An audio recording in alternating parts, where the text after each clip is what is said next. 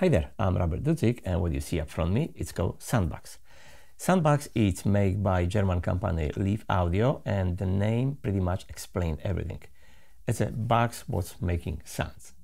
But you're gonna ask question, okay, what's special about this box? First of all, the box is made of special wood, what basically it's add special resonant and nice tone to the sound. For the example, like, you can buy acoustic guitar for $70, or you can buy acoustic guitar for $2,000 or $3,000. It all depends on the quality of wood and then the tone of the sounds.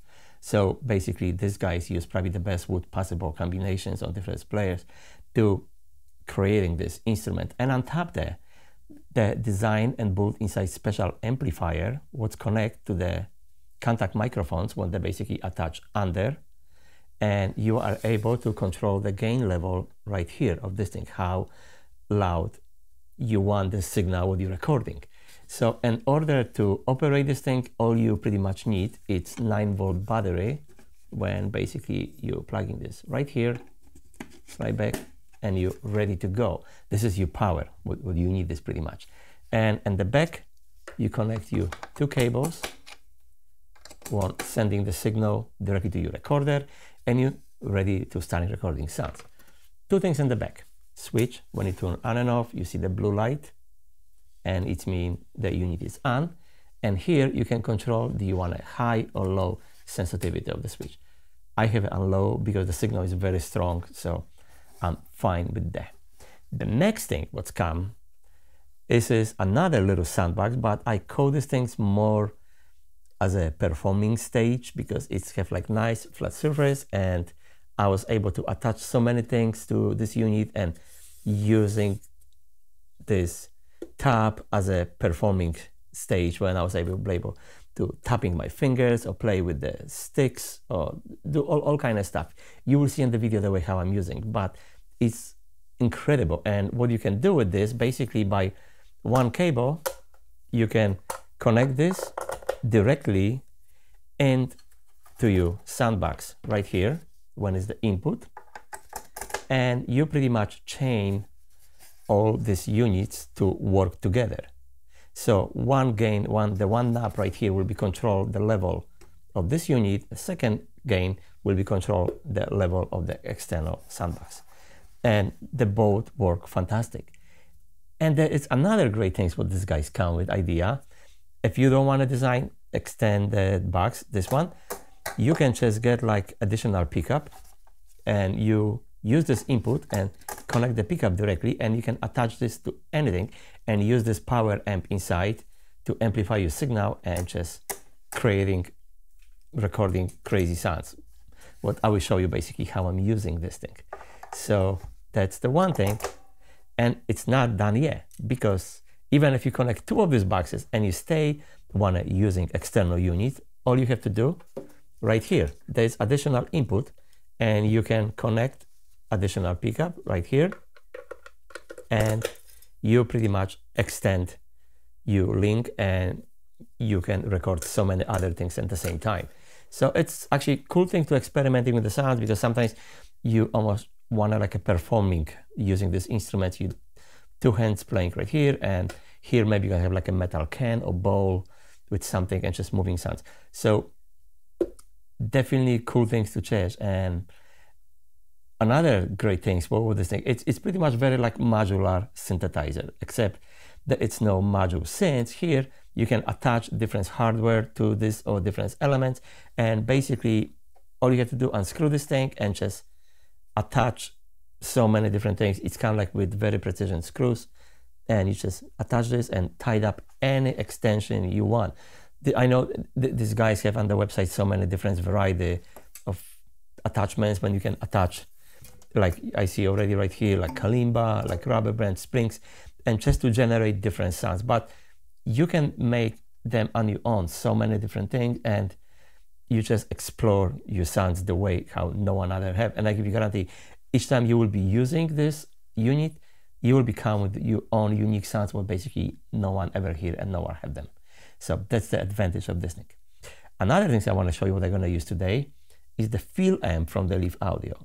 And this thing is pretty much next level of everything I own when it's come to the recording quiet detailed sounds.